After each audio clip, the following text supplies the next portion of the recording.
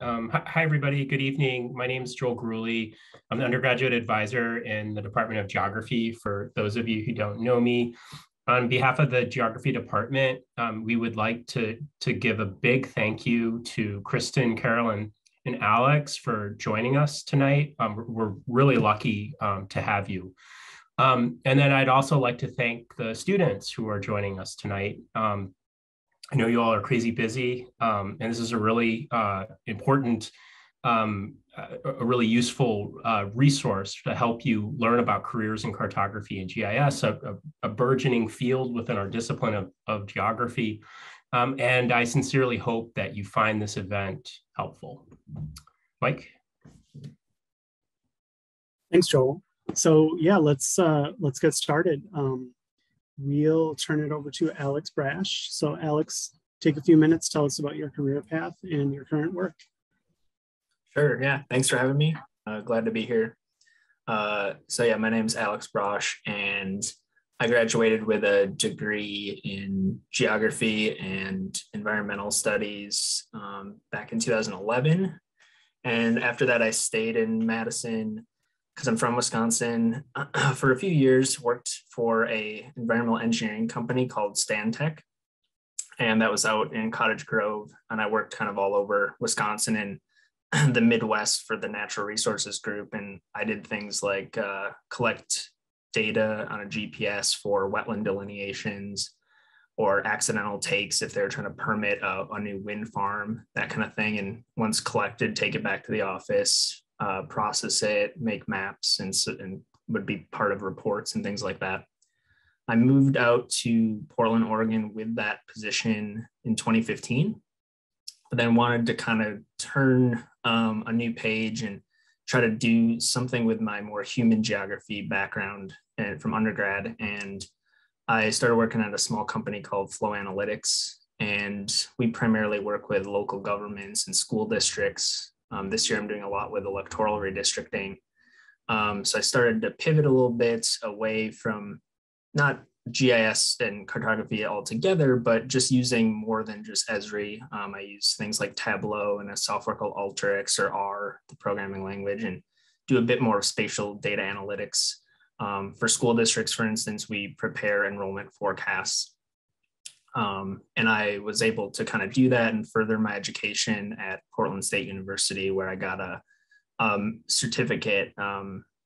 They have a program out here, it's applied social demography. So it's about a 20 credit program, and finished that a couple of years ago and have just been working with Flow ever since.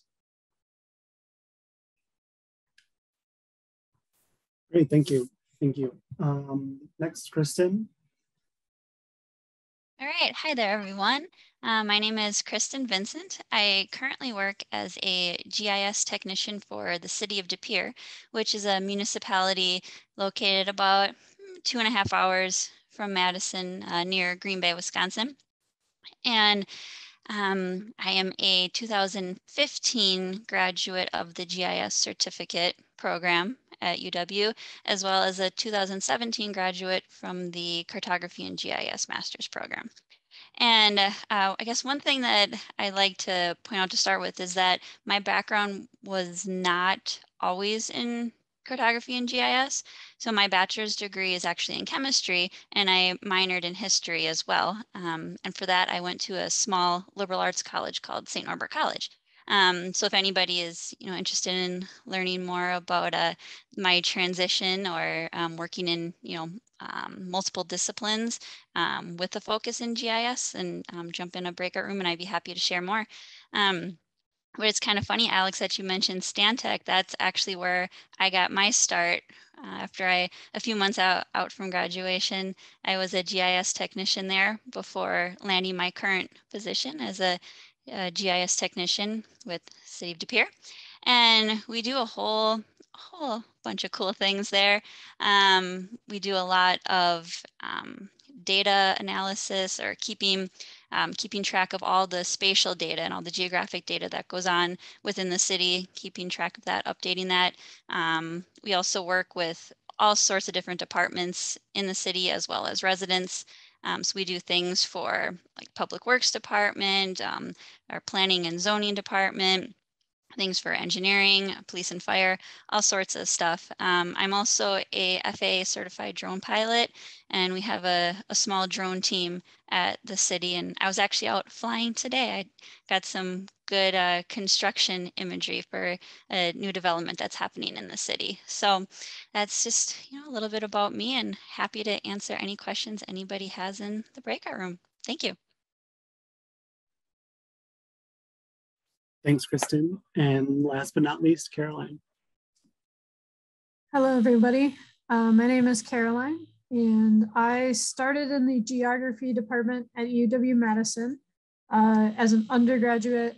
I started in the fall of 2008. In the spring 2009, I took the Intro to Cartography class, and I really liked, I found out then that it was a major and I really liked it. So I did my bachelor's degree in GIS and cartography, along with a certificate in environmental studies.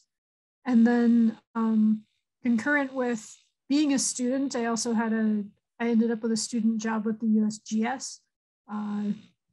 So that was really good experience. And I continued with that job past the end of graduating and decided to explore the option of going to grad school. But I didn't go to grad school right away. I spent a year in between working more than half time for the USGS while I was taking 1 or 2 classes. The faculty at the department had changed right when I was a senior as an undergrad, so I didn't know the new professor. And so taking his classes for that year helped me make the case that I would like to become a grad student there. So I had a year in between, and then I started the master's program in GIS and cartography and finished that in 2015. So we're all kind of graduated around the same time.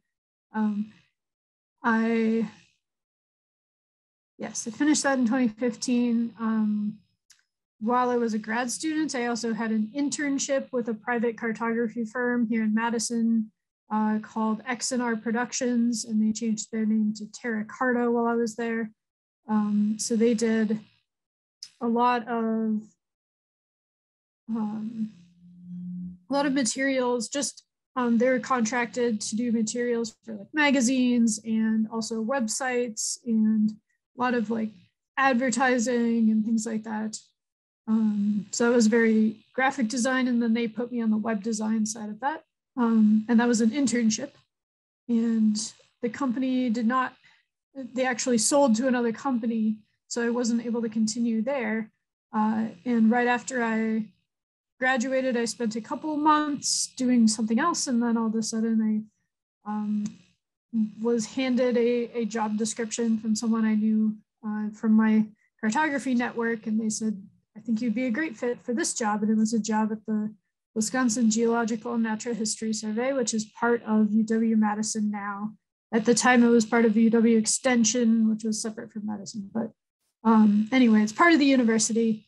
And I've been working in this job ever since. So I started in January of 2016. So it's been over 5 years in this position at the Geological Survey. I work in Madison. We're just off of campus, just a little bit west of campus. And my job now is to help my coworkers, who are all scientists, with science communication, essentially. So I do the maps for publications. Sometimes that's like small maps that go in a journal article. Sometimes that's large poster-sized maps that we'll publish. And then also some web design. So sometimes it's interactive maps, but it's all about geology and hydrogeology in the state of Wisconsin.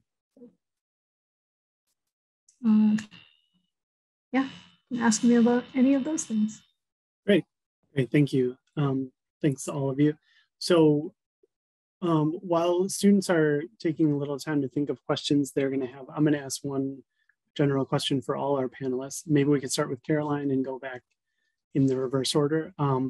What are some of the skills that you gained at UW-Madison in geography or outside of geography that have helped you in your career? The thing that comes to mind right away is learning how to learn new softwares and new programming languages and new tools, essentially, because the software is always going to change. It's always going to be changing. And the way you do those things is always going to be changing. So learning how to learn was a feature of the program. It was something, I'd learn how to do something in ArcMap, and then I would also learn how to do it in QGIS, and then I might try it in like the Python interface instead. And I did all of that in my classes. So learning how to learn new tools. Great, thanks. Kristen? I'd actually have to agree with Caroline on that one. And I guess to go a little bit further, just the concepts behind geography are so rooted in everything that we do. You know, you could pick up a new software, or you could pick up a new discipline, but to be able to apply all these geographic concepts, and I guess learning how to apply all these concepts no matter where you go is something that I definitely learned at my time at UW, and it's been, you know, super beneficial, especially when I started out in the consultant world, and now I'm working in city government. So even just jumping disciplines that way while staying in GIS, it was just super important to know how to just apply, you know, how to apply these concepts, how to apply what I know how to do to whatever task is at hand.